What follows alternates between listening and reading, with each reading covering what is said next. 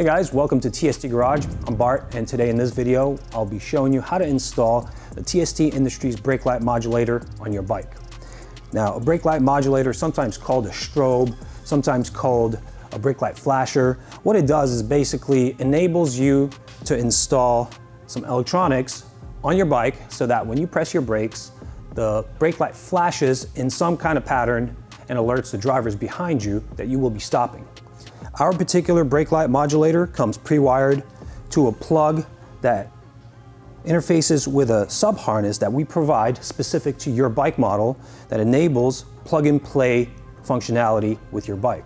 So that means that the installation is really fast and you can do it yourself. Now, the electronics inside, we do have the ability for you to program this unit to 3 different functions and then subsequently adjust the rate of the effect to your liking. Our first programmable mode is strobe alert. This mode will produce 9 flashes and then stay solid for the duration of the brake engagement. Second one is intermittent pulsar. Each cycle will flash 10 times and then pause. And then these cycles will repeat for the duration of the brake engagement. The last available option is pulsar, and this one just basically provides continuous flashing for the duration of the brake engagement. Now we will show you how to install this. It's really simple. And then after the installation chunk, I will show you in detail how to get inside here, how to program the different modes, and how to alter the rate of those different modes. We did think about the safety of such devices during the design phase. So we decided to design this in a way that it will be a pass-through component. In case you experience a failure on board here, it will just pass through your normal brake function, which means you press your brake light lights up, there's just no effect. In case you do experience that failure, we do offer a warranty, so we have guys standing by in our support department that will take your call, email, Facebook message, whatever, and we'll get you replaced. And that's pretty much it. Now, I'm really excited to show you guys just how easy this is to put on and configure. So let's get started. To begin this installation, you will first remove your passenger seat or seat cowl, lift up towards the rear and press backwards towards the rear of the bike. Now we will need to locate the main wire loom coming from the tail light. And in this particular setup, it is located on the right side, the brake side of the bike. It is a 3-wire setup with a black, yellow, and blue wire, along with a white connector. We will disconnect this, so you will press down on this locking tab here.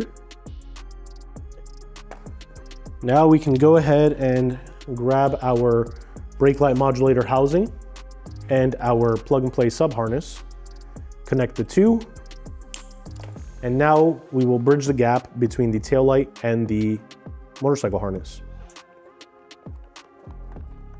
We will go ahead and now test the functions.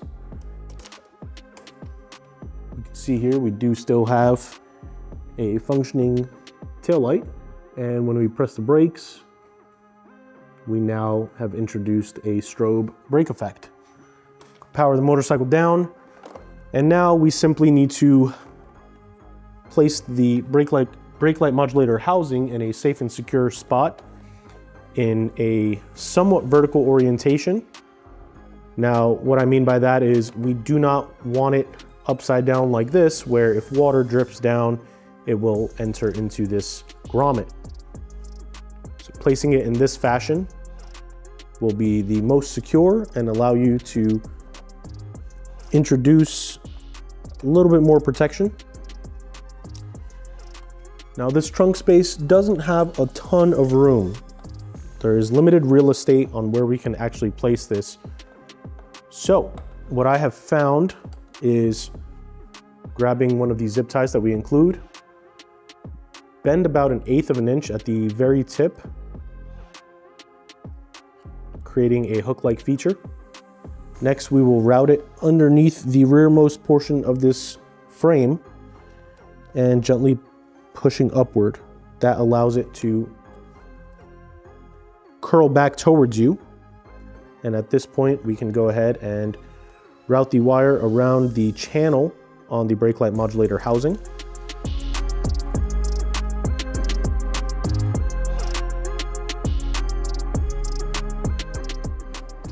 Now we can go ahead and cut off the excess of the zip tie.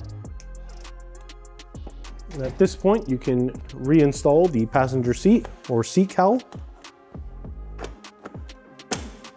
This installation is now complete. For mode selection and rate adjustment, we will need to get inside this capsule to access the electronics. These two Phillips head screws will need to be removed. What I like to do is unscrew them until they disengage from the receiving threads and leave them in the cap. Otherwise, it's pretty easy to lose them. If we pull them off with the cap, they are self-captive. All right, now we'll identify the parts here. This button is the mode selector, and this potentiometer is your rate adjuster. Clockwise is faster, counterclockwise is slower. Let's first do our selection of modes. With the brake pressed, press the button once to toggle to the next available program. Now the brake does have to be pressed so that the unit powers up, otherwise you won't be able to make the selection. If you find that you've pressed the button but the selection has not been changed, just do it again with the brake pressed. So now we will go on to the next program, press the brake once more, press the button once, and now you're in the next mode. Now we've switched twice, so pressing it one more time will return to the original mode that your unit arrived in.